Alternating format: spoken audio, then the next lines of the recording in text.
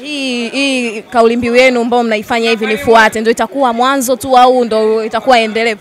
Mimi nadhani hao wameanzisha, inabidi wengine waje waendeleze ili kiwe kitu cha endelevu. Changamoto ilikuwa nini leo hasa ulioipata? Changamoto kubwa ilikuwa kwa sababu watu wote wametoka kwenye ligi na watu walikuwa wamepumzika. Kwa hiyo tumeambiwa tu tuende tukacheze, watu wamekuja, lakini tunashukuru Mungu tumecheza na tumepata matokeo. Hilo ndio kikubwa. Lakini mechi ilikuwa nzuri, ilikuwa na burudani na watu waliokuja wameenjoy sana. Katika mpira unajua kila kitu kipo, kila kitu kinawezekana. Mimi nilikuwa natafuta nafasi ya kufunga, imeshindikana, basi nilikuwa natengenezea watu wengine wafunge. Lakini matokeo tumefungwa, basi tunajipanga kwa mara nyingine, ikitokea tena tumeandaa kitu kama hichi tutajipanga.